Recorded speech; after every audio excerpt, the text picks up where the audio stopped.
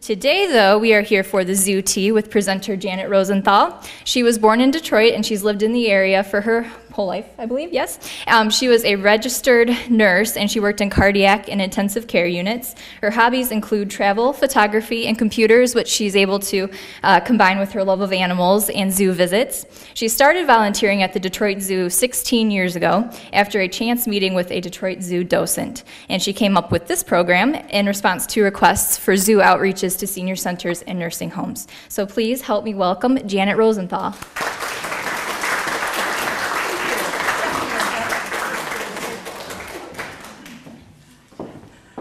Thank you, Stephanie, and thank you for inviting me here. I really do appreciate it. I'm going to talk to you about the zoo, what used to be and how it is now. The Detroit Zoo celebrates and saves wildlife. That's our byline. In 1883, the zoo, and this, I've heard two different stories. A circus either abandoned their animals in this building that was across from Old Tiger Stadium, or the zoo bought them. I'm not quite sure which one's true, but the people of Detroit got together and bought food and started taking care of the animals. Unfortunately, that only lasted about a year. And then the animals sort of disappeared. Some of them were stolen, apparently. So now the zoo is located at 10 Mile and Woodward. That plot of land was bought by a lot of the city leaders for the zoo, and the zoo was started at that location. The zoo is owned by the city of Detroit yet, and it is operated by the Detroit Zoological Society. That was the fundraising arm. And thanks to you and your fellow taxpayers of both Oakland, Wayne, and Macomb County, the zoo is able to continue on. And I noticed, I was in your gift shop, and I noticed you're selling some of the Pewabic pottery things. I do, if you come to the zoo, I would like you to, when you go into our birdhouse, if you look up over the entrance door and the entrance into the butterfly, you're going to see these beautiful Pewabic pottery peacocks that were made by Mary J. Strait. The birdhouse was opened in 1927. And this is a picture of it just before it opened. I remember going there as a child, and all the side cages had small, colorful little songbirds. And when I was a kid, I remember the eagles being in this big dome. Other people tell me, no, it wasn't eagles, it was something, but right, you and I know, it was eagles, right? Okay. This is an old postcard showing the building. It looks pretty much the same now. But we now call it our Wildlife Interpretive Gallery, and when you go in there, you will see our butterflies and our birds in there, free flight. We also have this new program there called Science on a Sphere. It's really quite interesting. A giant globe is hanging from the ceiling, and 4 projectors from each corner show films on it and talking about various things. Right now they're showing one about the currents, ocean currents. And we do have a bunch of children come in to see that. It's sort of like you're in outer space and you're looking back at the world. One of the first animals at the zoo was wolverines, and the first logo did feature the wolverine. We did put our elephants to work when they arrived at the zoo. They did help haul things around, and this is in 1928, just before the zoo opened. They also did have people riding on their backs at times. Another exhibit that when we first opened were raccoons. Now you're going to say, why on earth would we want to show raccoons? Well, it was because we didn't have enough animals for all the different exhibits when we opened. So they stuffed a couple of raccoons in one of them and said, here's an exhibit, look at the animals. Now you just see them running around free when they come in to visit the zoo. This is our tiger exhibit. It's pretty much the same, except we no longer have the wet moat around it. There is a dry moat. The Detroit Zoo was one of the first zoos, actually the first zoo in North America to have barless exhibits. The polar bear exhibit was there, very popular. It was there when we first opened, and it would house as many as 17 bears. The bears used to line up and beg for food from visitors, and they could be seen very easily, but we found out later bears don't like that kind of an exhibit. Bears need a lot of room, especially polar bears. Polar bears, remember, live on the top of the earth. There's not that much that's blocking their vision. So they didn't like having the walls behind them. So we've now got a new exhibit that I'll show you in a minute. Morris was a polar bear, and this is an interesting story. I'm sure you've probably heard it. The day the zoo was officially open, the mayor of Detroit came to the zoo. He got lost in the parking lot, went in the wrong entrance, went in the back instead of the front where all the other people were there to welcome him. A keeper had set down a basket of food that they were going to feed the polar bear for people's entertainment. The polar bear saw it and decided, I don't want to wait, I'm going to jump out. That's when we found out that moat wasn't quite wide enough. The polar bear leaped out. The mayor, being a politician, said, oh, he's come to greet me, and walked up with his hand out just before the keepers were able to scoot the bear back into the exhibit. Then the bear exhibit was closed and the moat was made wider. Now in 2001, we had a gentleman come down from Nunavut in Canada, and he carved this granite bear right on exhibit. This is made out of a huge piece of granite. The bear's very tall. They're very spiritual people, and he had a vision of a male polar bear emerging from a den and sniffing around for food. So that's what he carved for us. It now stands at the front of the exhibit. This is our new Arctic Ring of Life exhibit from 2001. And if you'll notice the globe there, it says north. And if you notice all the directions to the side, they're all south, because everything's south when you get up on the top of the world. Our polar bears can be seen sometimes swimming across the tunnel. We can't guarantee it if you're the world's biggest land carnivore. You know, we're not going to be able to tell you what you have to do. You do what you want to do when you want to do it. We do try to encourage them, and you can often find them swimming. It is quite wonderful.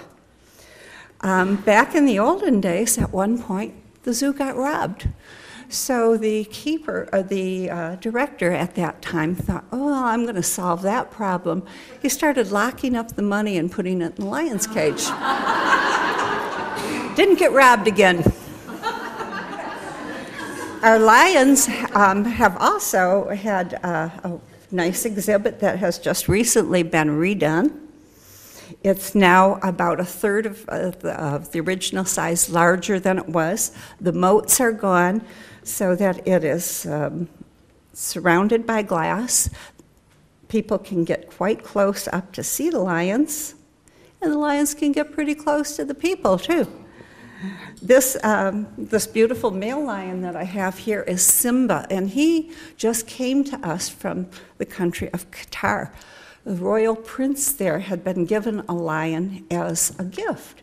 And after about 3 years, he decided, yeah, maybe this isn't the best place for a lion. I'm going to look around and find the best place for my lion to live. And he selected the Detroit Zoo. He flew his lion over in his own private royal jet. How about that? Wouldn't you like to be a lion every once in a while? He had to go through customs in New York, and then he came to us, and he is now on exhibit. He's a young fellow. He's about 4 years old. Our females are both very old, so we do have a breeding recommendation for him, and we are going to be trying to get a younger female for him. Our rhinos are on exhibit, and if you may remember the exhibit where the elephants used to be, was sort of divided in half so that we had a rhino on one half and the elephants on the other. Well, a few years ago, our director, Ron Kagan, looked around and he said, you know, Detroit isn't the best place for an elephant to live. In the winter, we have to take them in. An elephant needs to walk from Detroit to Traverse City and back again every year. We couldn't exercise them properly. We had to keep them in about 6 months a year.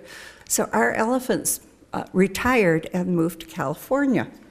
One has since passed away. The other one's doing very well. We hear from her often. The elephants, way back in 1928, used to have people ride them. We offered elephant rides. And if you look really carefully, this one little boy in the upper exhibit has come back to the zoo as a volunteer. He was a docent, and now he is a gardener at the zoo. The rhinos now have the entire exhibit to themselves. Rhinos don't need the amount of space that elephants do, so it's working out really well. We have 2 male rhinos. They came to us right about the time the elephants left, and they came from 2 different zoos. Normally, zoos don't show male rhinos together. They don't get along, so it was a very long introduction for them. Now they're best buddies, and you just can't separate them. They're always together. I had a tour the other day, and we were on the tram, and I said, oh, well, the rhinos are coming to us, and they came galloping up to the edge. And I said, oh, isn't that nice? They came to side, and they did a synchronized turn, so all of a sudden we're looking at 2 rhino tails, and they just stood there. So I think they were complaining about something. Apparently they don't like the noise of the tram. Children still come to the zoo often to take photos, and here's some children in 1938 with their little box cameras. Now when they come, they bring their digital cameras, their phones, but they're still taking pictures and still having a great time at the zoo. The Rackham Fountain was built in 1939. Mrs. Horace Rackham had it built after her husband passed away. He had been our first commissioner at the zoo. And so that Rackham Fountain is there, and it is probably one of our most photographed landmarks in the zoo. We think everybody in the entire world who's ever been to the Detroit Zoo, someplace in a shoebox in their closet, has a picture of themselves in front of that fountain. You do? The zoo keys, now this one I'm going to have to update a little bit. The old zoo key is the elephant. That's what we used to have. And then we got the new zoo key. But now we're even more modern. Now we have an app for your smartphone, and you just have to hold it up, one of those funny little square things.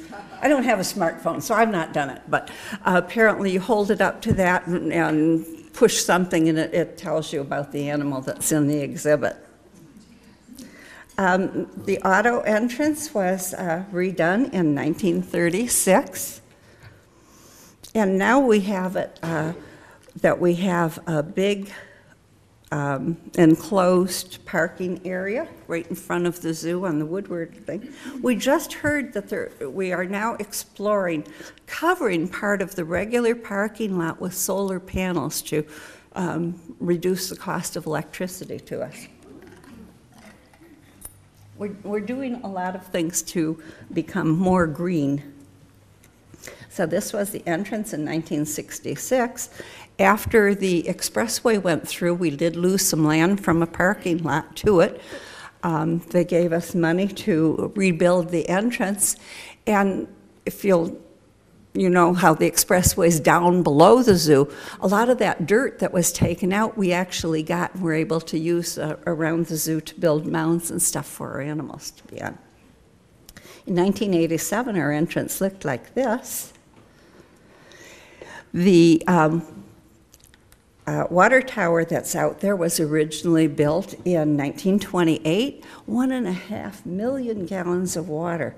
And it brought up the water pressure in the communities all around the zoo.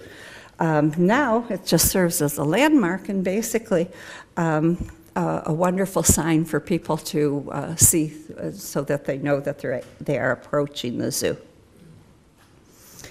This is our front gate, and many of you may remember the little hippo that's up here, the stone hippo.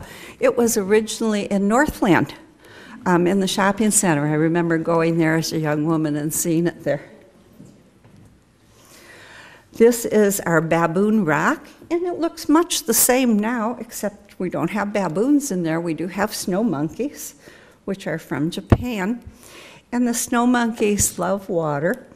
So in Japan, they have learned to go in the hot mineral springs that are located up in the mountains where they live during the cold, cold winter. So we gave them a hot tub. You know, why not?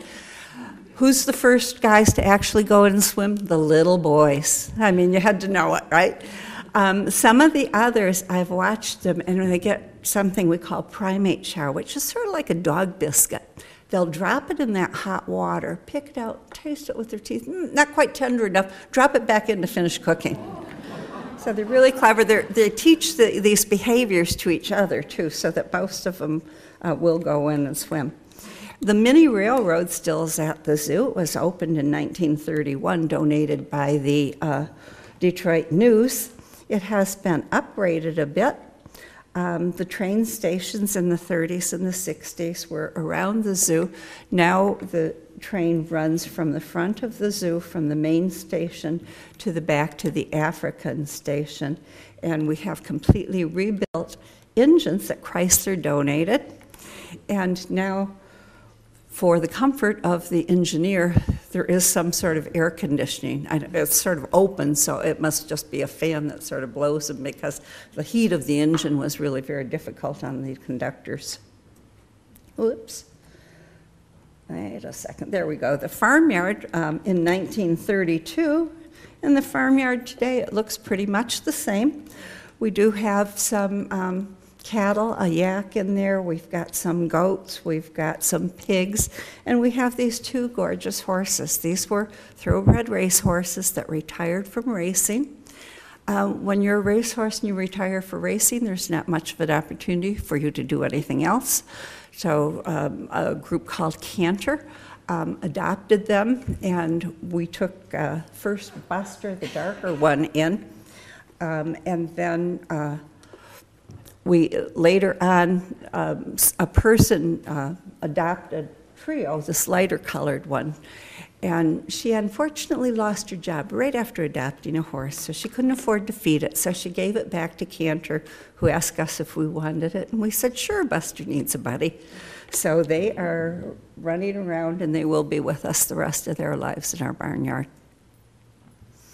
How many of you remember these scenes? Yeah. This was a lot of fun back in 1955, but now we've really come full swing around and realized that it's really not nice for the animals to have to dress up and act like people. They're not supposed to be here really for our entertainment. We do need to share the world with them. Joe Mendy was our most popular one, and you can see Joe's got a bottle of whiskey. Apparently, the former director back in those days used to go and have a shot with Joe every morning.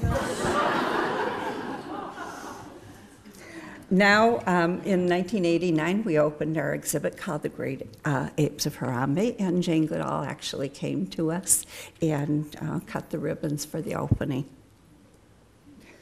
It started out just a chimp exhibit. This is one of our chimps with a baby. That baby is still with us. This is our little boy. He's about 4 now. He has a younger sister who's about 2. And very unusual for a mother to have 2 babies that close together. She's not in the wild. She doesn't have to protect it as much because she is in a protected situation at the zoo. The gorillas used to be housed in a house where they had some toys that were more for humans than gorillas. Now they also have been added to the Great Apes of Harambe in 1996, so they have, that exhibit occupies 4 acres so that they have half of it and the chimps have half of it. They can get out and really enjoy themselves in the sunshine. Instead of riding elephants now, we do offer a carousel. This was just opened last year. For children to ride. There's a bunch of different exotic animals that have been adopted and funded by various people. You can see the little plaque on the animal when you ride it. It's been very popular. The kids really do enjoy it. Trackless train drove around the zoo starting in 1949. We used to charge a small amount and people could ride because they felt that the zoo was too long to walk. Unfortunately, because of the crowds now, we can't do that every day, so We do offer it for rent so that there are various groups that will come. And sometimes, yesterday was senior day at the zoo. I wasn't there, but apparently it wasn't real successful because of the darn weather. But the trams were offered, and the seniors did a quick little 20-minute overview ride around the zoo, all for free. The senior citizen, their caregiver, the parking was all covered. Do you remember Sonny Elliott coming to the zoo? I remember watching the show when I was a kid. I just loved it. It was the longest running zoo-oriented TV show on TV. It lasted for 17 years. Sonny Elliott actually has one of our films that's at the zoo. We have several films, and he did narrate it. The Holden Museum of Living Reptiles was added in 1960. The name has just been changed now to the Holden Reptile Conservation Center, which is also reflecting our new attitude about conservation. When this building was built, it was light and airy, very much unlike most reptile buildings, which were sort of dark, gloomy, and a little bit scary for people to go into. We do still get people who are afraid of snakes and don't want to go in, but if you walk in the building, it's sort of a U-shaped building. If you walk in, if you keep your eyes to the left, you'll never see a snake. In the center are crocodiles, our caimans, several turtles, our alligators, but the snakes are all around on the outside. When I first came to the zoo 16 years ago, I was terrified of snakes. I wouldn't go in. When my kids were little, I'd say, honey, I'm going to sit on the bench. You go in. But Mom, there are frogs in there. And I said, well, say hi to them. I can't go in. Now I realize snakes do have a very important part here in the world. They eat a lot of things that we don't like rats and mice that the farmers might find eating their grain, a lot of bugs. So they aren't so bad. And a couple of years ago, I was walking with my husband in a nature trail, and a little snake slithered. And I said, oh, isn't it cute? And he said, what have you done with my wife? This is the outside of the building, and this is a sculpture of a turtle that the kids just love to death. And you can see, I don't know if you can tell really in this picture, his head is all shiny and gold from the children rubbing it. They love getting their pictures taken on it, climbing up on him. The pteranodon is out there. It was an animal that flew around at the same time the dinosaurs walked the earth. We've now put a boardwalk between our National Amphibian Conservation Center and our Holden Reptile Conservation Center. This was just added last year. And the marvelous thing about it is, although we call it a boardwalk, it's made out of plastic. It's recycled plastic. So I like telling kids, we may be walking on something that was serving you milk a few years ago. This is our National Amphibian Conservation Center. This is where our frogs and our newts and our salamanders all live. When you go in, the first thing that you'll see is this beautiful, beautiful tile work that's done by Gretchen Kramp, a local artist. She always adds some little thing that you have to search for. In this case, she added a five-legged frog. And five-legged frogs, although they are a mutation, they are not too uncommon. Some frogs lay 10,000 eggs at a time. So if you lay 10,000 eggs, maybe a couple of them have problems. So. This is inside the building, and some of our beautiful frogs that we have in there. This little golden one is the world's most poisonous animal. Snakes are venomous. That means they inject, when they bite, they inject the poison into their victim. Frogs are poisonous. That means they exude a poison that has to be ingested by whatever's attacking them. So this little guy, and he's probably, I don't know, maybe, 2 inches tall, has enough poison in his body to kill 10 men. This is our grizzly bear den, and this is pretty much how it still looks to this day. We do have several grizzly bears. Some of our grizzly bears have been rescued. 2 of them used to live in a national park. People thought it would be fun to drive through and feed them marshmallows and bread. All of a sudden, the grizzly said, "People equal food. I will go to the people. I will rip their tent to pieces and eat their food." So the bears are caught up by the rangers. The 3rd time they're caught up, they either have to be put down or they find a place like the Detroit Zoo, which is very good at rescuing animals and saving them from destruction. These 3 little guys, and I don't know if you've been to the zoo recently, these little guys are now about 2. They came to our zoo last year after their mother was killed by a poacher in Alaska. It was funny because we had decided our grizzlies were getting old, and we had put out, on the website that for animal availability that we were looking for grizzlies. About a week later, we got a call from the Alaska Zoo saying, "We've got 3 little grizzlies. Do you want them?" We said, "Sure." They FedExed them right down to us. So it took us a little while. They had to be reacclimated to the situation, but they are absolutely adorable still and just very, very playful. 3 little boys. The Penguinarium was designed in 1968 and opened at that time. This is how it looks now.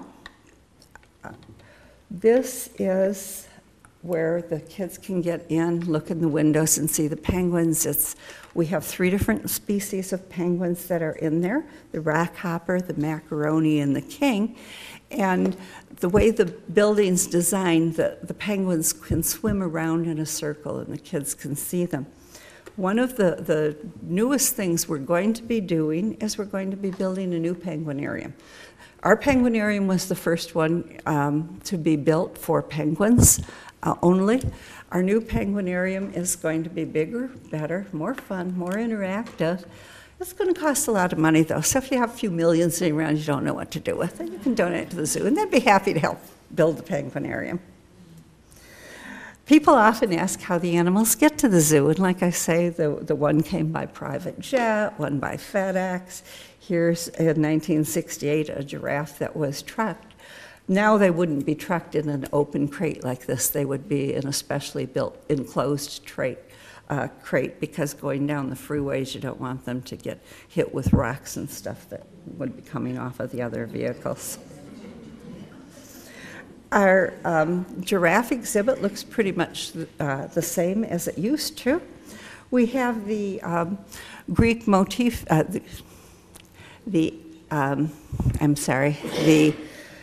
Egyptian motif, is what I meant to say, on the exhibit, because way back, some princess whose name is so long I can't pronounce it, just heard about this beautiful animal with a long neck.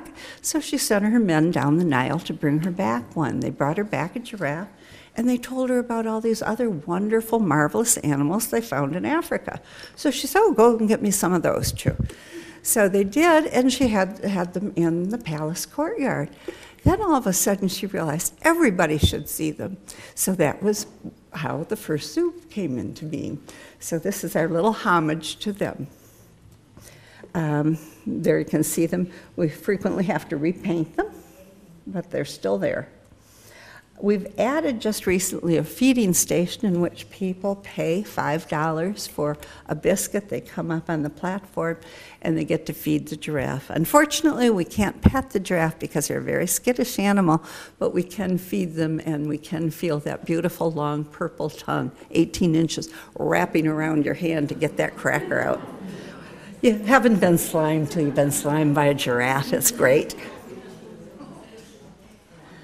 Our kangaroos have also expanded their exhibit. We used to have to look at them from outside, sort of above and over a fence. Now we actually can walk right in with the kangaroos. And we've got a female here with the joey in her pouch. Right now, all our joeys are bigger, and we don't have any in the pouch that we know of. But when a kangaroo is born, it's about an inch long, very little guy. So he or she has to make its way all the way up across mommy's tummy into her pouch, because only the females have pouches.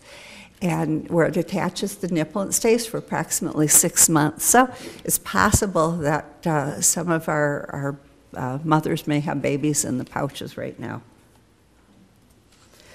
New animals that came to us in 2011 were the bush dogs, and they had been at the zoo approximately 45 years ago.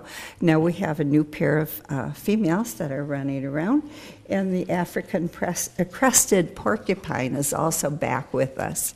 The porcupine is a nocturnal animal, so sometimes he's sort of hard to see. But the zoo in the summertime is open on Wednesday nights till 8 o'clock, and that's the best time to come and look for the porcupine. Last year we got 2 greater elands. They're a brother and a sister pair. Zoos have to be very, very careful about breeding animals. This pair, obviously, since they're related, would never be bred to each other. So we have, I call it a computer dating service out of Minnesota. And they have all the animals registered, especially the SSP, the Species Survival Plan animals, and they tell us which male and which female would make the best parents and the best genetic mixture. So then often we'll have to send an animal out, or another zoo will send an animal in for breeding purposes. Coming attractions, we are going to be getting beavers this year. The beavers exhibit is being built right near the otter exhibit. We already have the female beaver. She's in quarantine at the hospital. Anytime a new animal comes to the zoo, it has to be quarantined for at least 30 days, sometimes longer, to make sure they're healthy. Even though they came from another zoo and they were healthy there might have been some sort of a bug that they're bringing with them that those animals had learned to tolerate, but our animals couldn't. So she's in quarantine. Guess what her name is? June Cleaver. They're talking about when the male comes changing his name to Ward, but we haven't really heard yet. One of our gentlemen at the zoo suggested Justin Beaver too, for the kids, for the teenagers to like. The new penguinarium is going to be built right over in this area. So here's the old penguinarium here, so it's going to be on the other side of the zoo, sort of near the Wildlife Interpretive Gallery, the birdhouse. The beavers, you can see they've already put them on the map. They're right across, and they'll be abutting the woodland, the wetlands, right across from the otters. It's going to be an interesting exhibit, and it's hard to tell with just seeing the construction what it'll exactly look like, but it will be something you'll be able to go down and see into the beaver dam. I got most of this information from these 2 books, The First 50 Years, and then this one was done for the 75th year. This one is still for sale at the zoo gift shop. So that's about all. I'm open for questions. I've also brought what we call biofacts, and these are some of the things we take around to show the children. We never travel with live animals. It's not good for the animal. Kids often ask if they can pet our animals or if they can feed them. They're all on special diets that we know will keep them healthy, so we don't want them getting anything else. We don't want people throwing things in the exhibit because who knows what they'll throw in. And patting, I tell the kids, okay, now somebody came and patted you on the head, and then 3,000 other people came and patted you on the head, some really hard and some very delicately. Would you like that? And most of the kids agree that no, that wouldn't be good. So we don't do that with our animals too. So we do have these pretty nice puppets, and I notice you sell the little finger puppets from Folk Manus Company in your gift shop. And this is one of the bigger guys, and they are pretty fabulous. We also have some skulls.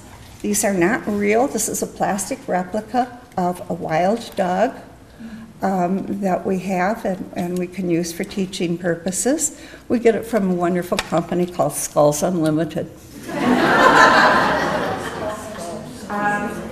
These are real horns from an animal who used to reside in the zoo, and this is a real antler. And we talked to the kids about how horns are permanent. Should one break off, this guy's never going to be would never be able to grow one back. It's covered with, the bone is covered with the sheath. And I just broke this morning, so I thought I would try to incorporate it in my talk. Squint on TV, you say. Antlers, on the other hand, are what deer have. They fall off every single year. So right now, our fallow deer have not yet lost their antlers. They should be losing them anytime now. The elk has lost his antlers, and you're just starting to see a bud come on his head. Every year, they're bigger and better than they were the year before. This egg is from an emu. And yep, this is the natural color, this bright dark green. So I tell the kids, wouldn't it be great if the Easter Bunny could just use these eggs? We wouldn't have to dye them. I also have a peacock feather, and the peacock feather is really interesting. Right now, all our peacocks, most of our males do have these long tail showy feathers. Every feather only has one eye spot. So when you see that peacock with dozens and dozens of eye spots, that's how many feathers he's got. After breeding season, these will be dropping off, and you'll find them all over the zoo come about August.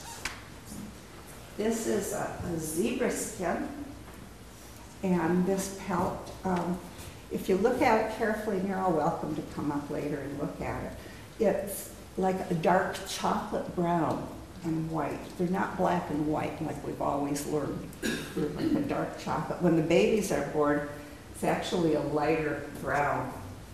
I've got the chimp holding one of my favorite things, and it's the snake skeleton. Because it's amazing how many people think a snake, like a worm, doesn't have a skeleton. It does. It keeps growing and growing. All these are ribs. So just this little teeny end is the tail.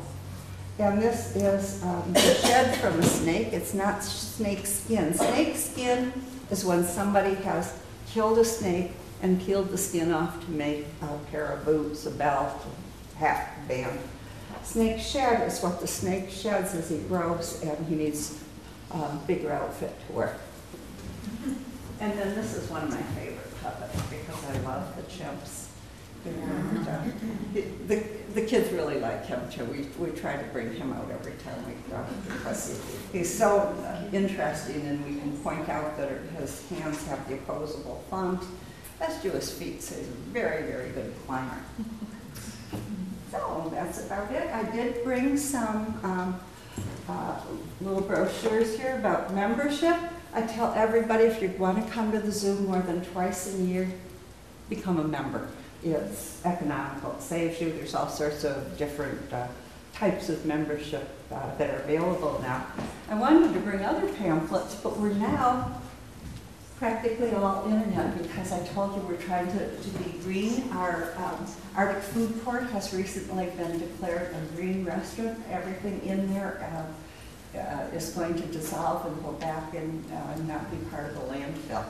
And so they did print me off some of the internet papers about pavers, and these are stones that you can have carved and they're throughout the zoo and the walkways. So they're there if anybody would like one. So, do we have any questions about the zoo? Yeah? I have a question. I'm part of a group that reads stories to kids in Detroit. We read from a book called Zooborns, and it had a picture of an artist named Amani that as being from Detroit Zoo. I wanted to know if Amani's still there, because we've been telling children that he has moved on. There's been a couple babies since that, but this one's interesting because I do some volunteer work at the veterinary hospital. I saw Amani when he was 10 hours old, and he was absolutely adorable. The picture in the book is adorable. His ears are like almost as big as his head. It's really cute. Yeah, our dogs really have big ears. Yeah. Okay. Yes? What is the size of the zoo? 125 acres.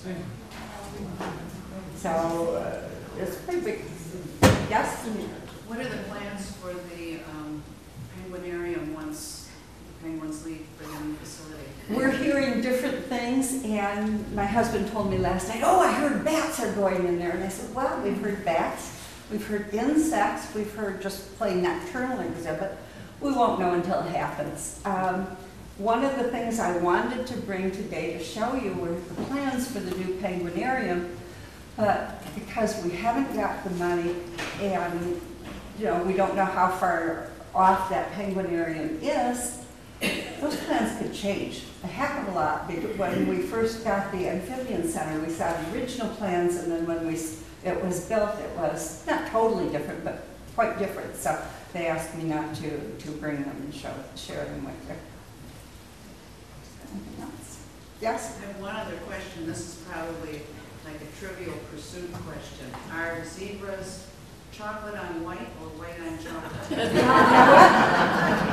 People have never really said, they've never actually come up with an answer to that, although I understand there is a wild animal park down near Toledo that has an all-white zebra. So that makes me think that maybe the brown stripes are the stripes and the white's natural. There's all sorts of really cute little African folklore about that too, about how the zebra didn't feel like getting up the day had passed out something, so when he finally got up he was still wearing his pajamas, so that's what he's wearing. We have, on a lot of our signage, we'll have those cute little stories about the animals. Yeah.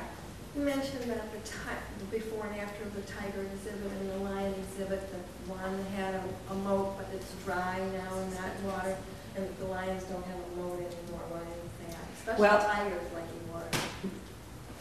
Actually, tigers like water. Tigers actually swim in water, but the water moats are pretty much all gone from the zoo now. It used to be, they thought it was a barrier for the animals to, so they wouldn't escape. Now what we've done is the moat, and especially at the tiger exhibit, if you look at the moat, you look at the width of the moat, you look at how tall and straight the sides of the walls are.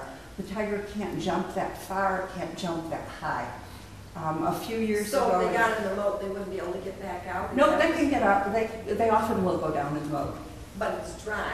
It's dry. That's why I was asking why is it now dry when it used to be wet at one time? They just decided to drain it. For one thing, anything wet like that, the water will get stagnant. Yeah.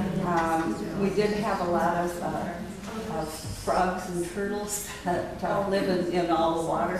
When they drained the moat from the chimp exhibit, they had to rescue and move a whole bunch of frogs and turtles that just were there naturally.